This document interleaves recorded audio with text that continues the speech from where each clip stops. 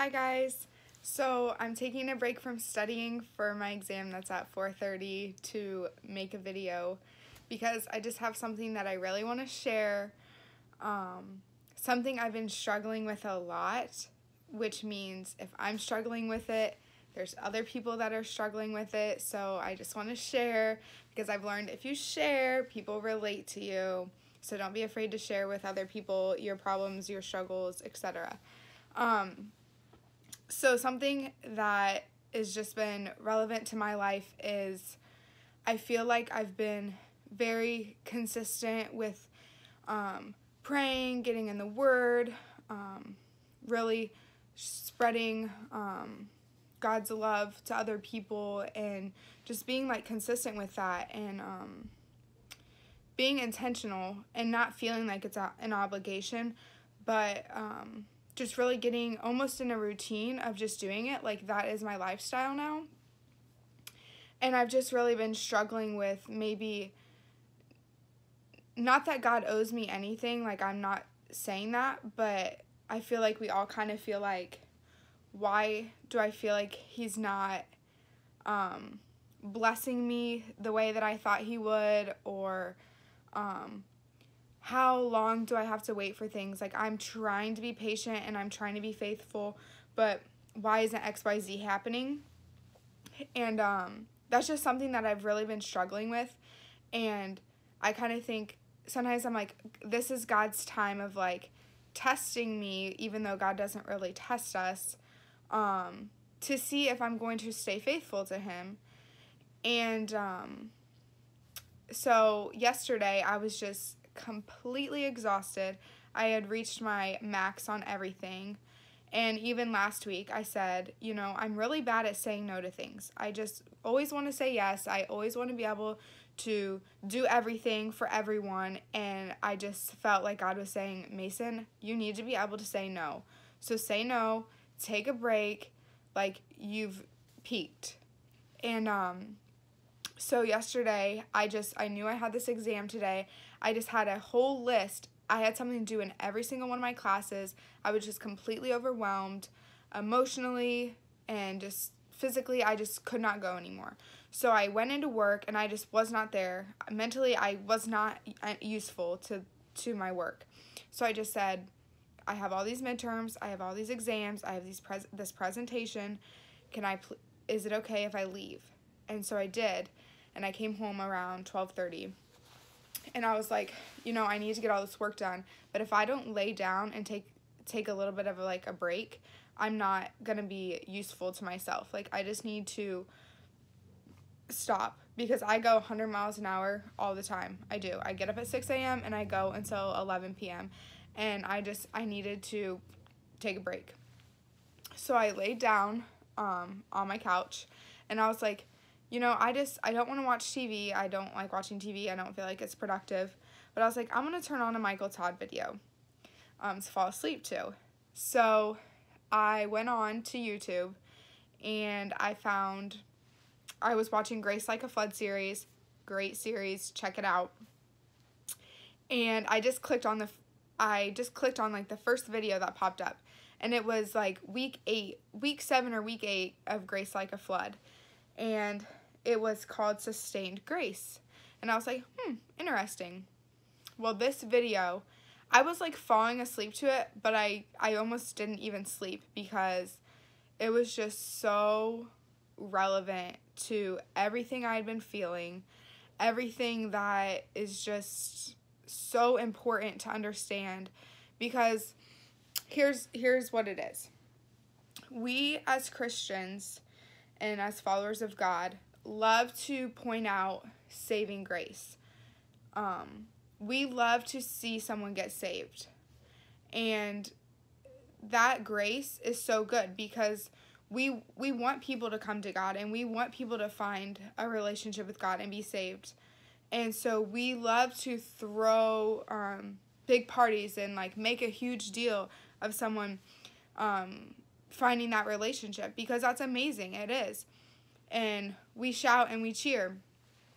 But this talk that he did, this week's message, was on sustained grace, and he was talking about the people. He said, what about the people that have been faithful and that have been living the life that God has asked them to live, not necessarily perfect, but have accepted Jesus into their life and have been trying to live that life for a long time? Why don't we celebrate them? And why do we feel like, Susie over here just accepted Jesus into her life last week, and now she's getting the husband she always wanted, she's getting the promotion that she's always wanted, she's getting the big house, the car, the degree, things like that, and we are over here kind of judging and wondering, like, God, that's what I've been praying for, that's what I've been staying faithful and wanting, like, why haven't I been given that? And I've been faithful for X amount of years or for so long, and we tend to be judgmental, or we tend to get frustrated and wondering, like, why doesn't God see us? Or we look at them instead of ourselves and wondering, where's my grace, So he covered sustained grace, and knowing that what he talked about was Luke 15, which is like a very famous story in the Bible about sorry, I just don't want to mess it up, but it's about the two brothers and how their dad is like super wealthy, and so the one son says, Dad, like, I want my wealth now. So the dad splits up the wealth, and the one son goes and spends all his money and spends it on prostitutes and things like that, and the other son stays home and remains faithful to his dad and is working for him and all these things. And then the other son is so broke and he's slaving away because he's lost all his money, and he comes back and they throw this huge party for him because his dad says, my son's back, he's been saved. And the son that never left is very upset that he is there. And they're throwing this party for him because he's never had a party thrown for him. And the dad says, like, we have to throw a party for your brother because he's been saved. But everything I have here has always been yours. And that's just like the point that Michael Todd tried to make, is everything God has is yours. You just have to see it. You can't view yourself as a nobody. Like, you are a somebody. And so one thing I liked about, like, the sustained grace was, well, let me back up to the story. The son that has always stayed home would not go into the party. So the dad came outside to him to talk to him because he was so upset. And that right there is God showing grace. Is like, that's kind of how I explain it, that is grace. That is the sustained grace. Like, we still have grace in our lives every single day. Obviously, that is what God gives us, is grace. It might not be this huge saving grace of being saved, but God shows us grace in everyday things, in the little things versus the big things. So that's the sustained grace that we get each and every day.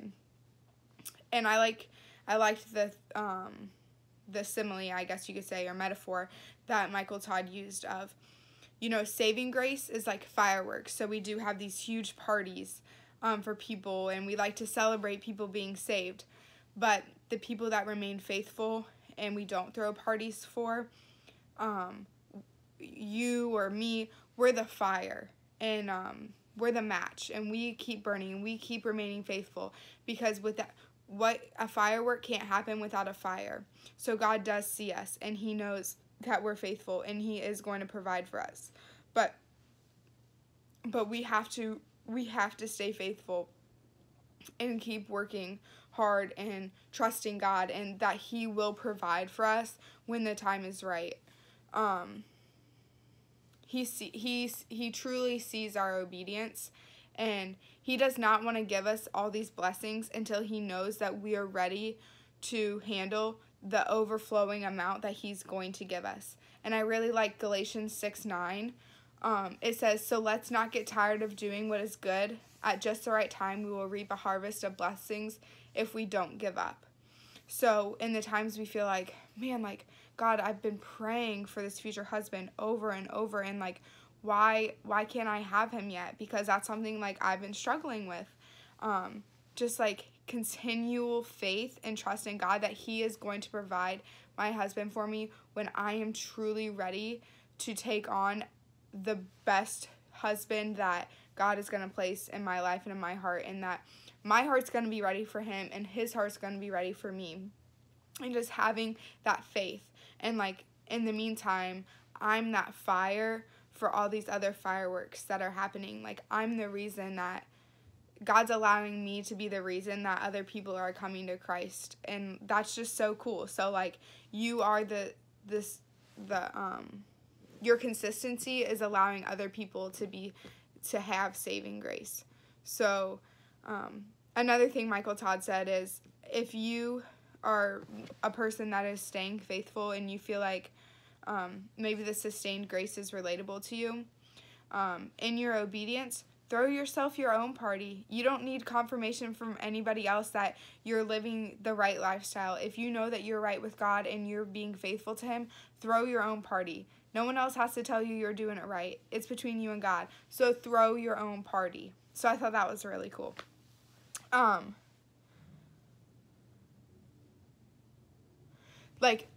thing I wrote in my notes, sorry, I was like writing about this last night. One thing I said is, why would we grow weary seeing other people being saved by grace? We should be just as excited about that as knowing that how sustained we are in grace. So I thought that was really cool. I said, I will continue to be a burning fire so that those around me can be fireworks. It's not even about me, it's about God anyways.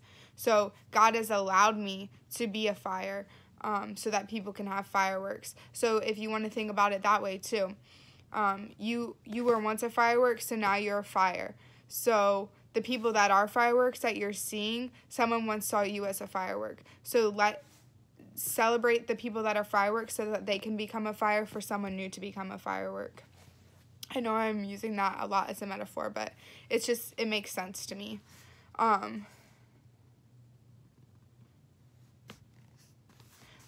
just was like praying, and I was just like, thank you for this understanding to God, because it was like really hard. I could not grasp.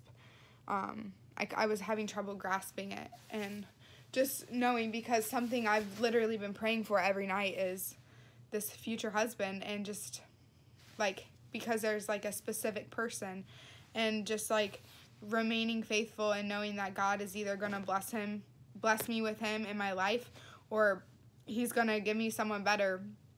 It's just like really hard, but just knowing that he will provide to me, and I just have to not give up, and I just have to continue to stay faithful to God and trust him and know that he's the Almighty. Like, he has so much power and so much control and so much love for me that he sees my obedience and he sees everything I'm doing, and everything I do is for him. So that's just like really cool. So I just wanted to share that for for anybody else who feels like they're just like in this consistent routine, and like maybe you feel like, is God ever gonna give me this thing I've been praying about for 8 months? Yeah, he will. And it might not be in 2 months. It might be in a year or 5 years. And that's the thing. You don't know, but God's faithful. So just know that. And he does provide grace in the little things, but sometimes you miss it because you're so focused on the people that are getting saving grace. And don't be judging the people that are being blessed with like the marriage and the promotion, because that might be their saving grace to come to God. Like, someone might get this like perfect husband, but if they didn't, then they may have never found God. And like, you're already there with him. So now he's waiting for that other person to like come into your life. That kind of didn't make sense, but just know that you cannot compare yourself to other people and you cannot judge other people because God has a perfect plan for you and He has a perfect plan for them. So keep your eyes on God and everything's going to work out just perfectly great. And I'm preaching to myself just as much as I'm preaching to you, but it's just always good to say. All right. Well, I need to stop talking because I need to go study for this exam because senioritis is such a real thing in college. It's not even funny. But I love that it's March. It's almost spring break. I'm so excited. I get to go serve the Lord down in Panama, Florida. So I'm super excited about that. I hope you guys have a safe and fun spring break because I probably will not make a video before then. So I probably won't be on here until the end of March. We'll see, though. We'll see. Have a great rest of your week. Stay humble, stay happy, and how you feel doesn't determine how you act. See you guys later.